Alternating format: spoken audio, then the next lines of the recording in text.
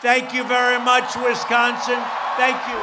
President Trump in central Wisconsin last week, campaigning for Governor Walker and U.S. Senate candidate Leah Vukmir. The president's visit made us wonder, if you're a candidate in a midterm election, is it always a good thing to have a president campaign on your behalf? There's not a lot of research on the subject, but clearly candidates think a presidential visit matters. They believe it fires up the base and boosts turnout. But what if the president is not particularly popular?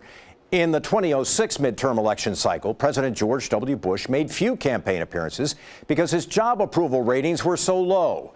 So there's clearly a point when a presidential visit is not seen as a good thing. But in the eyes of Wisconsin Republicans, Donald Trump hasn't crossed that line, even though he's underwater in most public opinion polls in the state.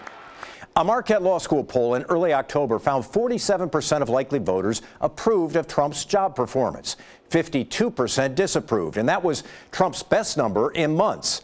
Now go back to the last midterm election, 2014, when Democrat Mary Burke was running for governor, and President Obama came to Wisconsin to campaign for her. Obama may have won the state in 2012, but a law school poll in early October of 2014 found his job approval at just 47%. 49% disapproved. Again, the thinking was that Obama would energize the base and boost turnout. But rallies featuring less than popular presidents also carry an element of risk, helping turn statewide elections into referendums on the nation's chief executive. Thanks for being with us today. I'm Mike Gousha, and I'll see you again next week on Up Front.